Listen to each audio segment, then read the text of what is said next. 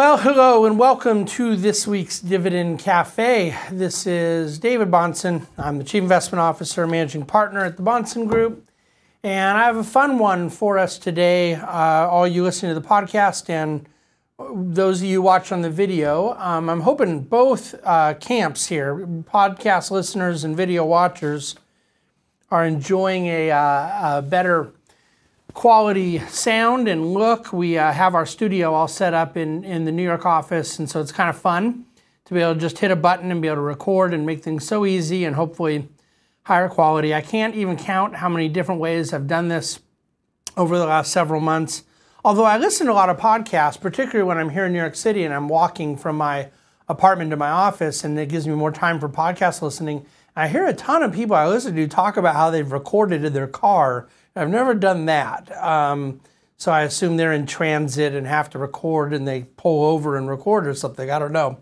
But it feels like I've done it a lot of different ways, and I hope this will be a good one.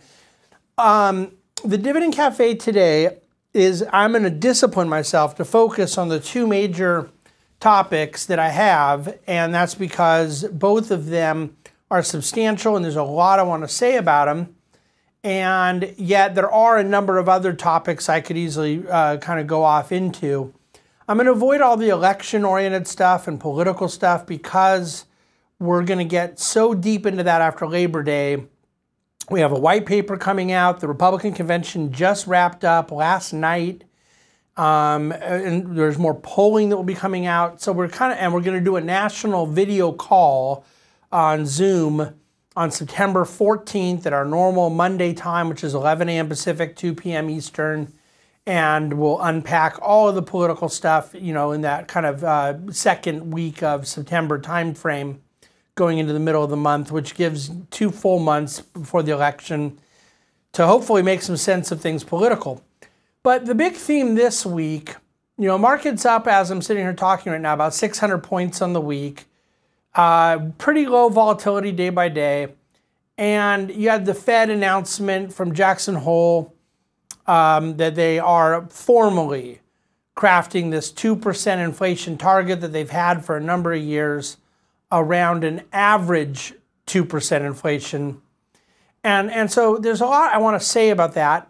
And I also, before the Fed kind of events of the week, had already done in my Dividend Cafe preparation a pretty significant amount of stuff about Europe.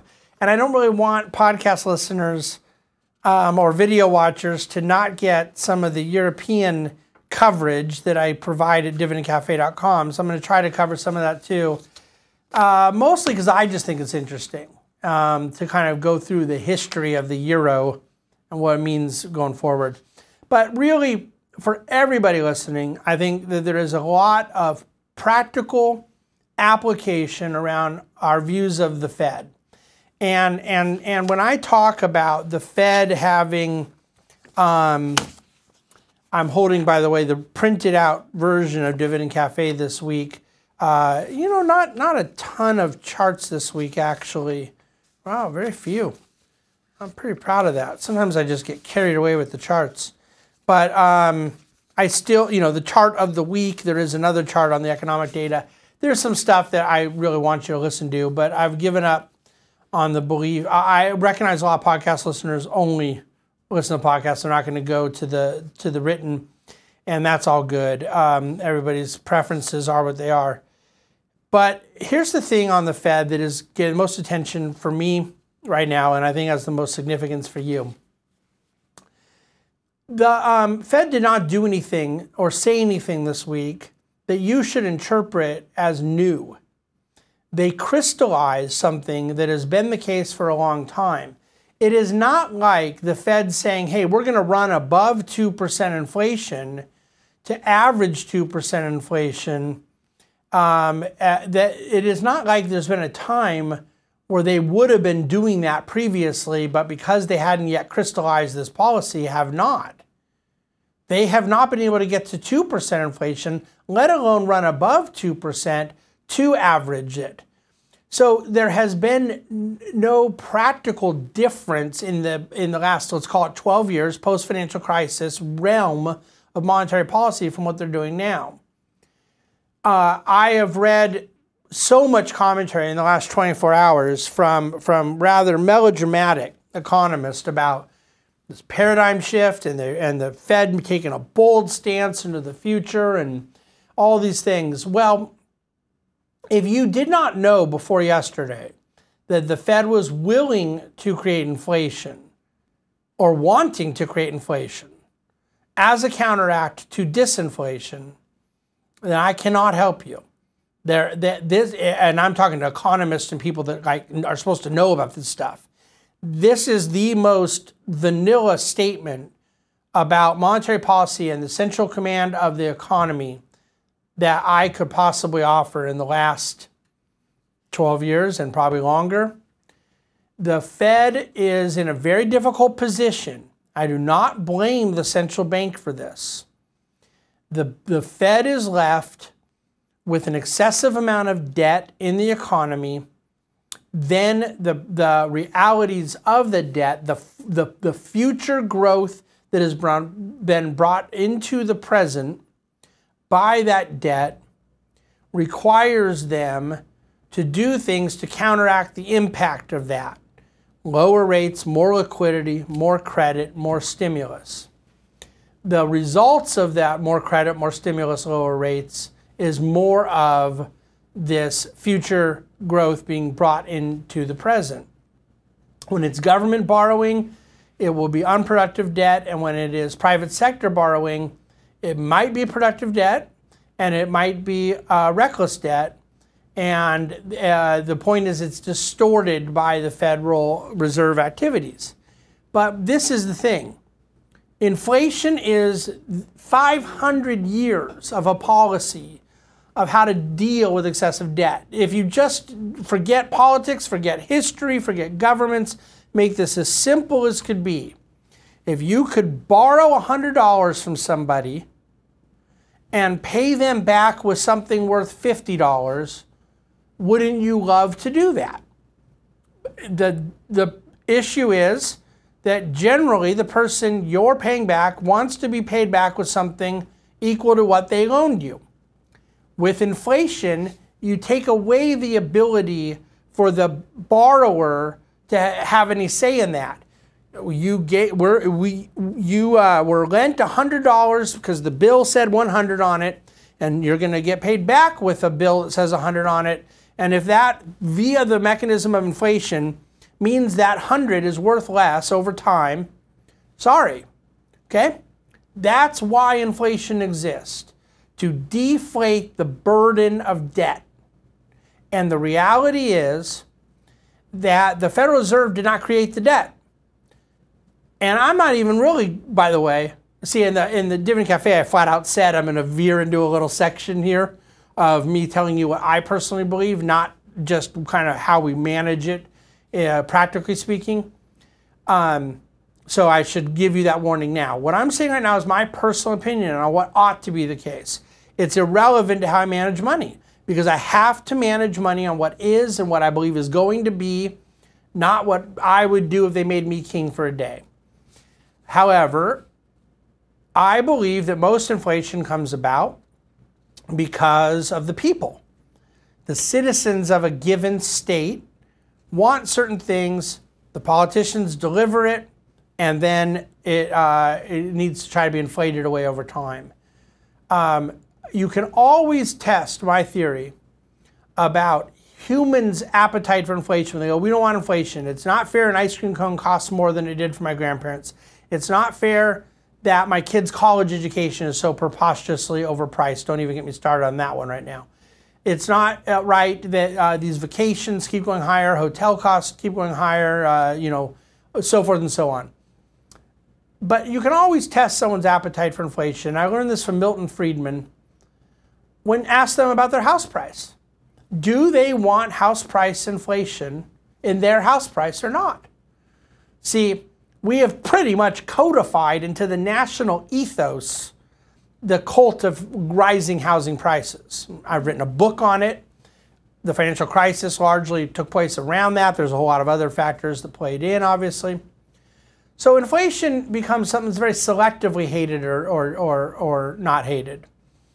And then you get the politicos that deliver the policies that create inflation, and you get the Federal Reserve that says, okay, what are we going to do here? But the whole point now, to get back to economics and back to portfolio management, is the Fed's desire to use inflation in the way I've kind of outlined here today doesn't mean that they have the ability to do it.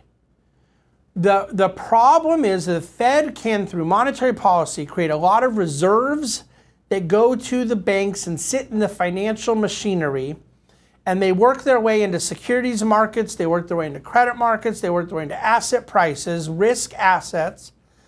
But in order to create inflation in the economy, banks have to take those reserves and lend them out, and then the people who receive the loans deposit them for the use of the loan in their business or personal use, and then those new deposits go into the bank and get lent out again, and then that becomes inflationary as you get that velocity, that turn on the money.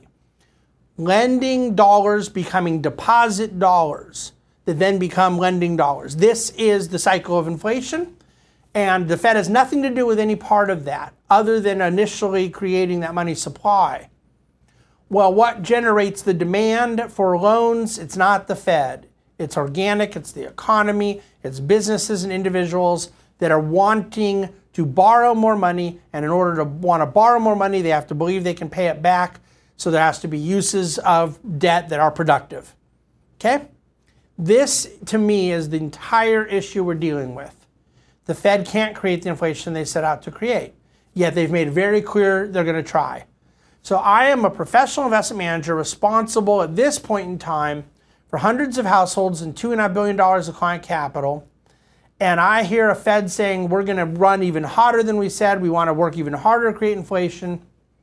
And I see interest rates at 0% on the lower bound and pretty much 0% on the higher bound, right? I mean, really, even at a 10-year treasury at 0.5, 0.6%. And I say, what does this mean for what I'm going to do for my clients whom I love? That I'm responsible for the fiduciary and fiscal management of their affairs.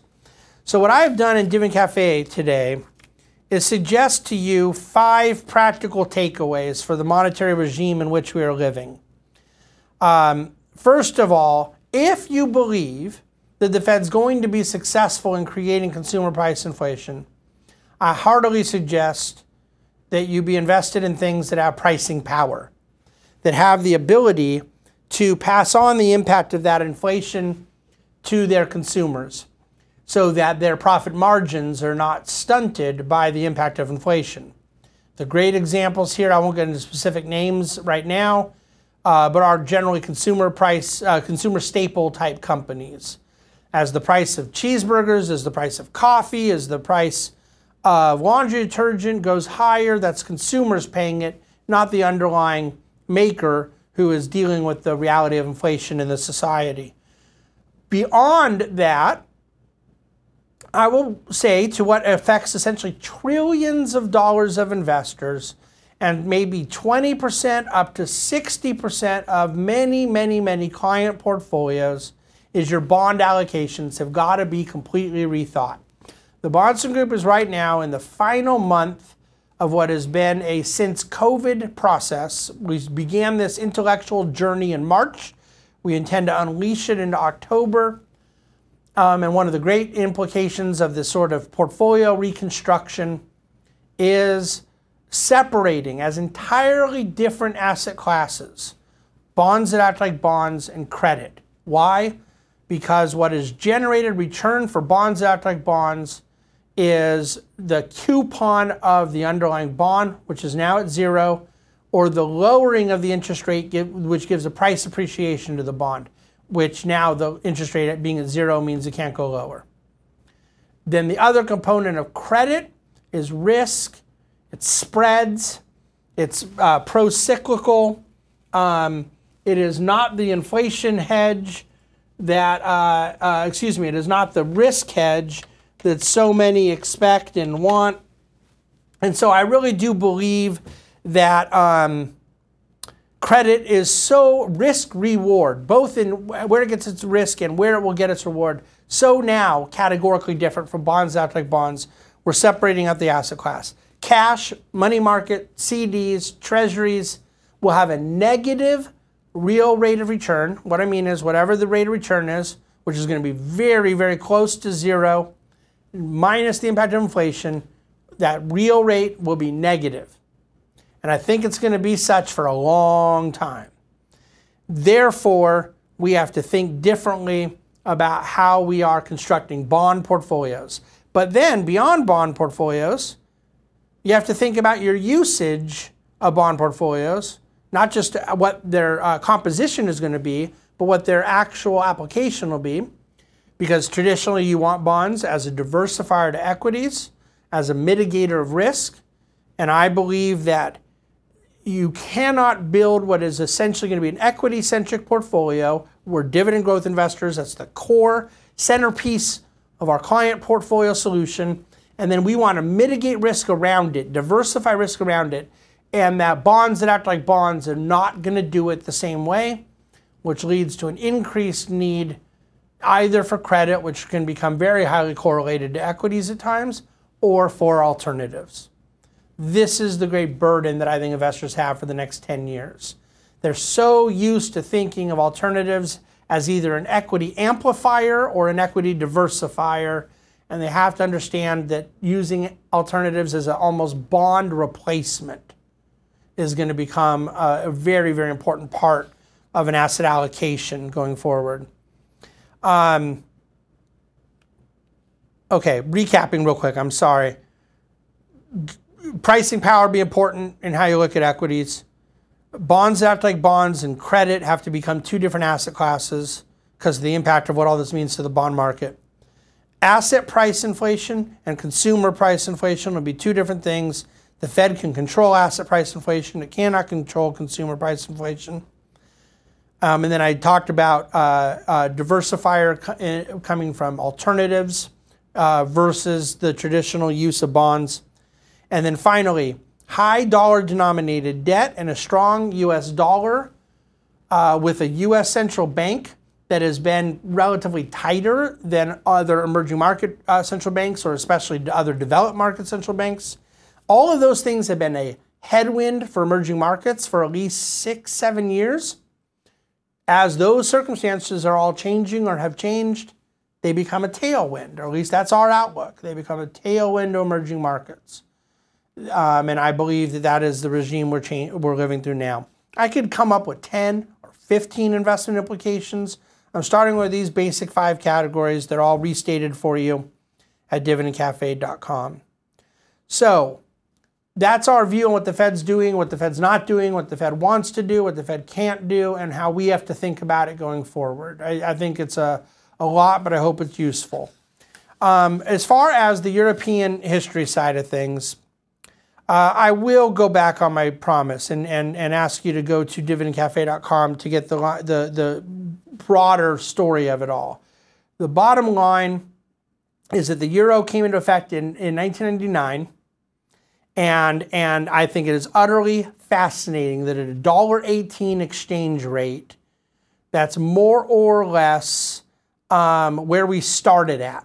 Okay, now the exchange rate came way below the dollar. It got down to parity and then got to 81 cents to the dollar, which was all-time low in late 2001. And then you saw a violent bounce in the euro, and the euro almost doubled. I believe the all-time high was about $1.59. And we right now sit at $1.18. In 21 years, since the beginning of the euro, we've gone full circle. And the dollar and the euro are trading at the exact same exchange rate as they were 1999 when it started, with a lot of movement around and a lot of geopolitical reasons for that and post-crisis reasons for that. And as is the case with so much of what I'm talking about, the major factors that have affected the movement of the euro since the financial crisis are debt-related, okay? So now we sit here and are in a quandary where the European Central Bank has said that they're all in, they'll do whatever it takes to protect the euro. And investors have to figure out what that means to the varying European economies. So read that little history, and I think from an economic standpoint, you'll understand why we have the application that we do about it all.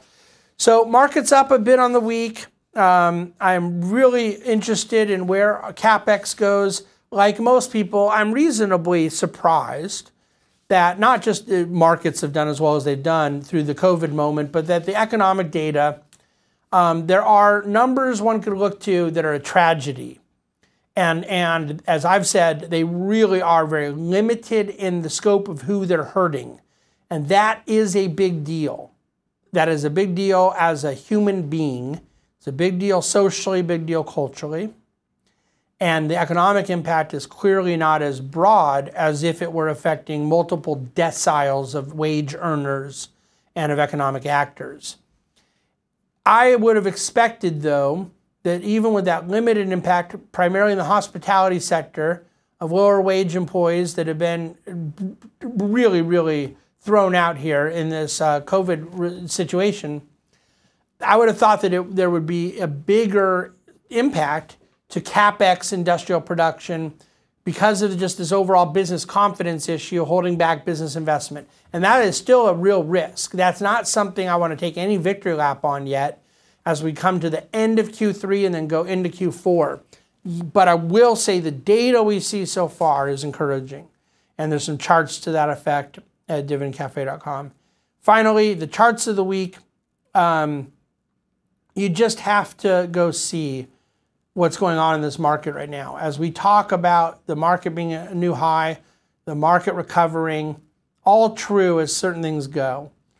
But when you see the difference between the top 5 companies in the S&P 500 and the bottom 495 companies, and the percentage delta in return between 5 companies and 495, it puts so many things into perspective. Not just about what's happened, but the way people really need to prudently think about where we're going from here. So I will leave it there. I really appreciate you listening to Dividend Cafe on the podcast, watching the video. I would love for you to rate us, subscribe, rather than just listen in your in the website or manually. If you somehow get it automatically to feed to you from your player of choice, that helps us. And obviously appreciate any reviews you would like to give. If you send us a review of Dividend Cafe that you post at any of the Apple, iTunes, or Spotify, or Google, or whatever it is, then we will send you a complimentary copy of any one of my 3 books. You can pick which one. But with that said, thank you very much. Enjoy your weekends, and we'll come back to you next week with yet another Dividend Cafe.